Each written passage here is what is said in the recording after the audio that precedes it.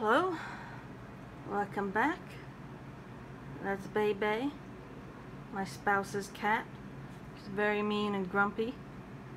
She has been staying in our bedroom with the gate up because she doesn't get along with the other cats so well. And when Tuna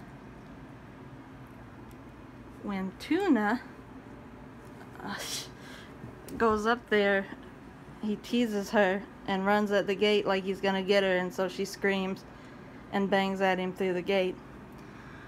But she's been out for a bit. She's doing alright. Tuna, he always lays on his back to get my attention.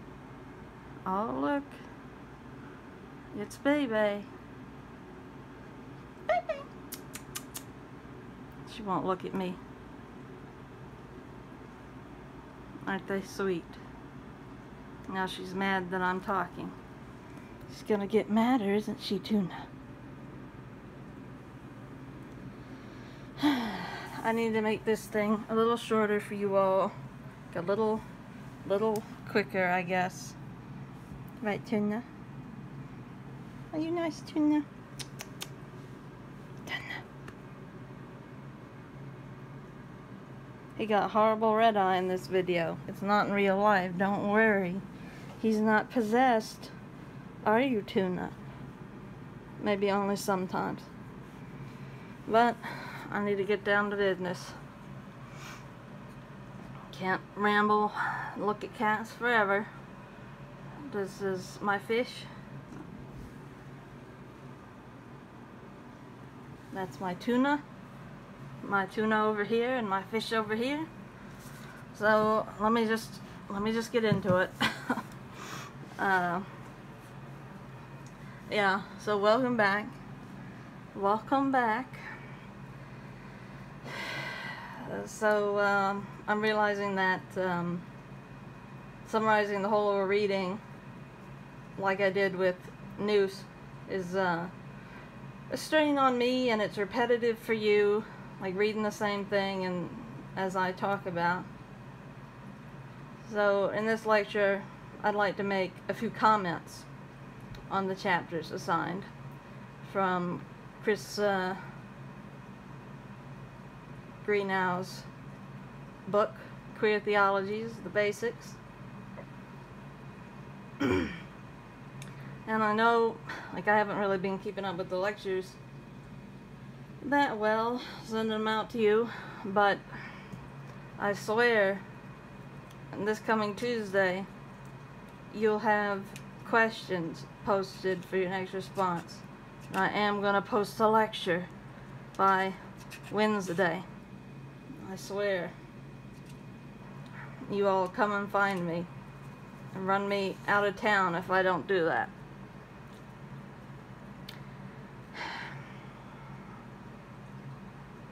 That's enough of that. So first let's talk about Greenough's introduction, where he defines queerness. Even to this day, queer can mean simply to be strange or odd. You might say, what a queer proposition to give a mouse a cookie, or to give Bebe a cookie. Right, Bebe? She's living her life. Living life. Okay. What a queer proposition to give a Bebe a cookie. But you would more likely say, what a weird idea, giving Bebe a cookie. So like queer, it's still used, but I think it's gone out of style, meaning to mean strange or odd. Queer also, somewhere along the way, I'm not sure where, became a homophobic slur.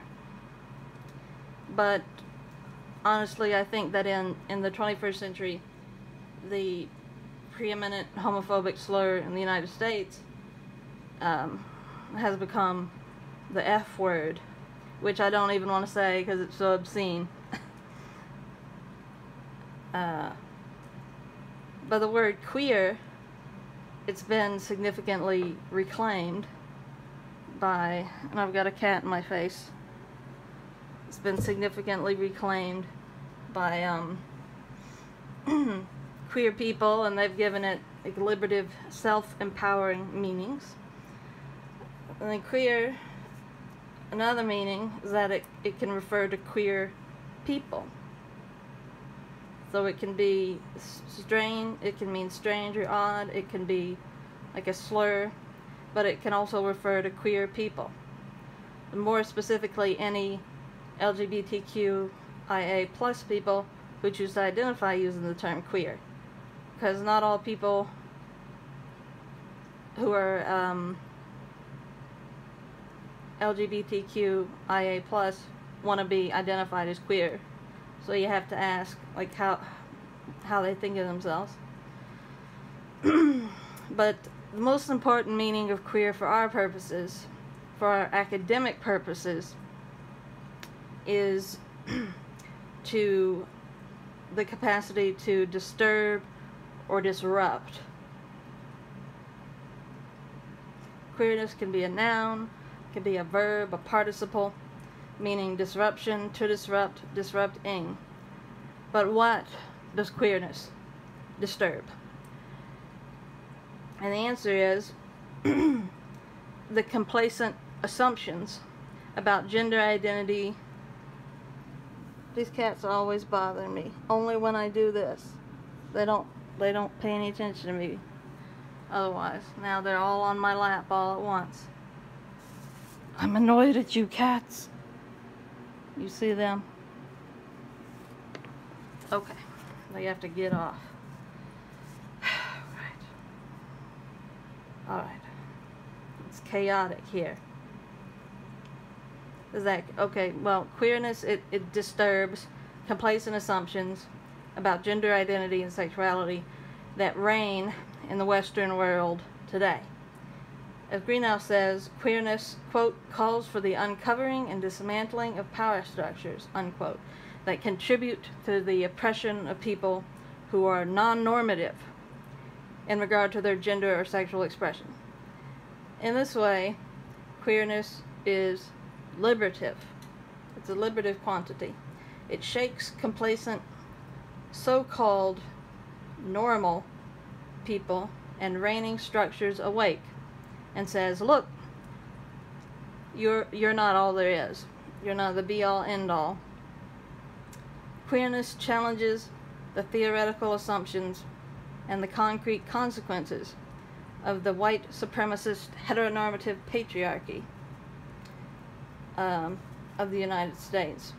The theoretical assumption that queerness would challenge is the oppressive gender binary.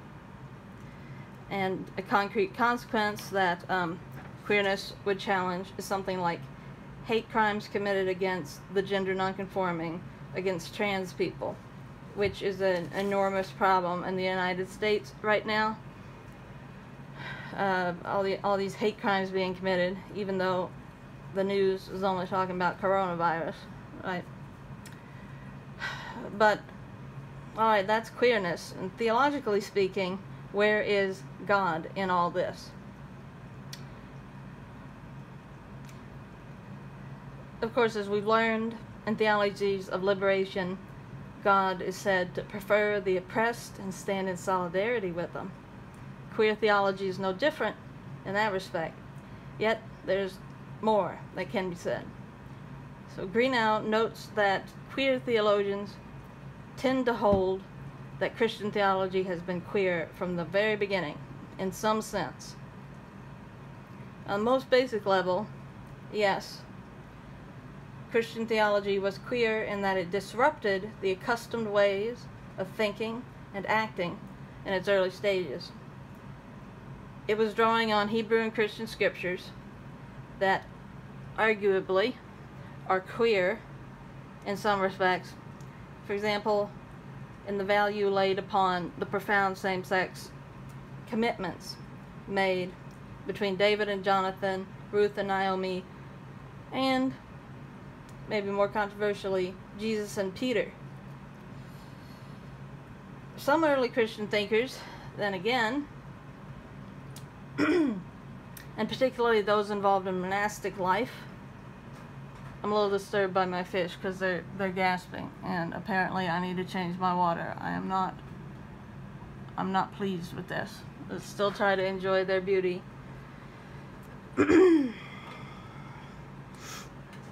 So early Christian thinkers, particularly those in monastic life, often envisioned themselves as passive, feminized recipients of the power of a God and a Christ represented as male. Where they were getting this from is the Pauline scriptures, saying that, right, comparing Christ to the head of the church and to the husband, and then comparing the church to the body of Christ and to, like, the woman who was under the control of her husband, basically. So you have that kind of conflation of church is the body of Christ, Christ is the head of the church, and woman as, well, and man as the head of woman. And that like resulted in this situation where Christian monastics not infrequently thought of themselves as kind of the feminized recipient who Christ was ruling over as part of the body of Christ. And some of you, if you've taken elements of Christian thought, you may have seen that St. Augustine in the 300s CE was writing in his book Confessions, and he portrayed himself as being in an erotic romance with the divine. A romance that replaced his endless lusting after earthly flesh. All this being said, above all, I would say that Christianity has been queer from the beginning, and that it was founded upon the revelation of a queer God. And that queer God is Christ. In Christian theology, traditionally, Christ has been envisioned as the enfleshment, the incarnation of the second person of the Trinity, also known as the Son, S-O-N. The incarnation of the second person of the Trinity on earth. As the incarnation of the second person who exists eternally in the divine life, Christ offers a particular insight into what the divine life is like. Christ's person and work is kind of this very concentrated point of revelation of what the divine life is like. It's as though when humans are peering at Christ, they're peering through a glass darkly and grasping only like the foggy outlines of revelation. Of these formulations, they're all according to traditional Christian theology. But as Greenough notes, quote, queer theology often enters a party on the arm of a more traditional guest, unquote. And I've definitely found that to be true in the queer theology that I've done, personally. There's, and let me just give you an example of how queer theology is entering, queer theology is entering the party of Christian theology on the arm of a more traditional guest. There's an article that I removed from the syllabus for this course that I think is worth quoting. It comes from Marcella Althaus-Reid, who is perhaps the most famous of the queer theologians, and you all are going to be reading her very soon. The readings from two of her books are posted on Collab for this week. So Althaus-Reid, she draws on these traditional interpretations of Christ as God infleshed to make the point that Christ is a fundamentally queer figure. Now let me quote her at some length. She writes, Queer theology is an emerging discipline which takes as its starting point the radical and as yet unexplored nature of incarnation. That the divine left the heavens and entered flesh once and for all is the queer ground that we inhabit. Christian theology and tradition holds fast to very rigid ideas about the nature of the world, sexuality, sin, human nature, and fails to see the radical implications that they themselves declare. God dwells in flesh, and when this happens, all our myopic earthbound ideas are subject to change. The dynamic life force, which is the divine, erupts in diversity, and the energy of it will not be inhibited by laws and statutes. Far from creating the same yesterday, today, and tomorrow, this dynamism is always propelling us forward into new curiosities and challenges. It does not shut us off from the world. It is the world drawing us into more of ourselves as we spiral in the human-divine dance. The world is queer indeed, and those who wish to play it straight are failing to see that new horizons are declared holy, and we are propelled on in courage, not certainty." Unquote. So Althos Reed, she envisions Christ as Sarah Coakley did in our unit on feminist theology. She envisions him as a disruptive, boundary-crossing, transgressive figure. First of all, in that he transgressed the boundary between the eternal and the temporal, the divine and the human. Althos Reed is suggesting that if in Christian theology the supposedly stable, taken for granted boundary between divinity and humanity has been crossed forever, then this calls into question other earthbound conceptions, specifically gender and sexual boundaries. You're going to be hearing much more from Althos Reed soon, in particular about how Christian theology can understand the queerness of Christ and the queerness of the God that Christ reveals. This type of queer theology is a theology of liberation. To get back to the theme of our course, right? Theology of liberation. But it is one for several reasons. It's liberative for individual queer people, certainly, who can see God in themselves and themselves in God, who can feel that they belong, that they're accepted and loved by a God who knows them intimately, knows their queerness as God knows God's own queerness. Now imagine what a tremendous relief it would be to transition from believing that God rejects you, as Christians have been telling you using texts of terror, to believing that God is queer, that God is in solidarity with you, is disruptive of the heteronorm and its assumptions, and that God has your back. But queer theology, importantly, is not liberative only for individuals,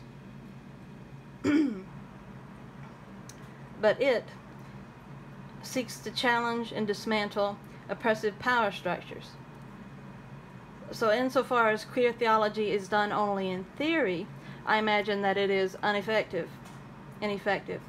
But where queer theology is conceived of as critical reflection on praxis, as Latin American liberation theology is, then that queer theology is something with very real power. The last thing I want to talk about in this video is queer readings of the Bible. Now the other day, of course, as you know, I posted 2 videos, parts 1 and 2, on Robert Noos's article, 7 Gay Texts. So it was an effort, Noos's article was an effort to present alternatives to traditional homophobic interpretations of the Bible. but it was not any sort of constructive account of what queer biblical hermeneutics might look like. Remember that word hermeneutics. It means interpretation. That's all it means. In Chapter 4 of Queer Theologies, Basics, Greenough offers an overview of the ways in which the Bible can be interpreted queerly. Of course, interpreters have drawn on the low-hanging fruit, I would say, of the passionate relationships between Jonathan and David and Ruth and Naomi. There's no evidence that these relationships were sexual, but there's also no evidence that they were not sexual. I mean, it's really open. These stories, they've been taken up regardless as examples of powerful, emotionally charged commitments made between individuals of the same sex. It's difficult for me personally to read the story of Naomi and Ruth and not see that very real, palpable passion. And that's why those verses that Ruth says to Naomi, they're so often used in wedding ceremonies. Heterosexual wedding ceremonies, even though it was spoken between two women. I find that suggestive. But what I was most struck by, though, in this chapter was the way in which intersex people have been finding a place where they fit in the Christian scriptures and the Christian story. Intersex people, so Greenough informs us, are able to relate to the eunuchs of the New Testament. Since the eunuchs are figures who are not exactly male, not exactly female, they're in a fuzzy category in regard to binary gender. They challenge the gender binary. And actually, as you'll see in, as you'll see, or you already have seen in the Greenough reading, there are multiple positive portrayals of eunuchs in the Gospels and in the Acts of the Apostles. For those of you not able to get the book, which, I'm sorry. I'm sorry that the global pandemic had to strike right when you all needed to order, like, the only book that you need to order. But for those of you not able to get the book, let me read you an example of a positive portrayal of a eunuch that intersex interpretations of the Bible have drawn on. In Acts 8:36-39, it reads, quote, "And as they, the Apostle Philip and the Ethiopian eunuch, went along the road, they came to some water. And the eunuch said, 'See, here is water. What is to prevent my being baptized?' And he commanded the chariot to stop, and they both went down into the water, Philip and the eunuch." And Philip is one of the apostles of Christ of the early church. They went down in the water, Philip and the eunuch, and he baptized him. And when they came up out of the water, the Spirit of the Lord caught up Philip, and the eunuch saw him no more, and went on his way rejoicing. The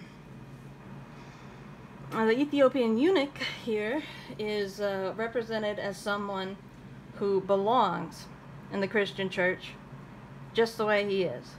He's someone who can be baptized into the church as Christ's own body, as part of Christ's own body, where there is neither male nor female, but all are one in Christ. So it seems to me that the eunuchs of the New Testament, they're a very promising starting point for further exploration of the place of intersex people and other gender non-conforming people in Christian theology and the church.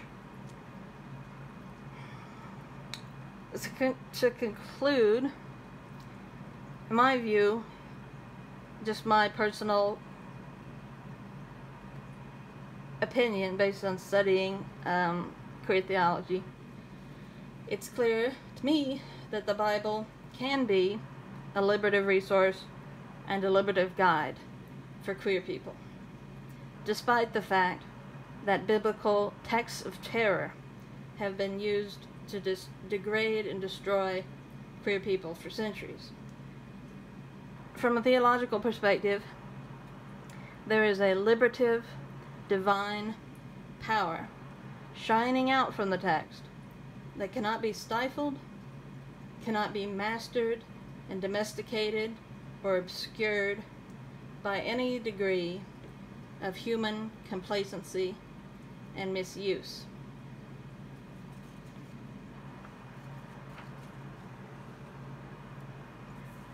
And that's the end of what I have to say for today. I wish you all well, and I will do my very best to have the next lecture on Greenough and Marcella Althos Reed's texts up on Wednesday. Have the questions to you on Tuesday. Thank you all for coming.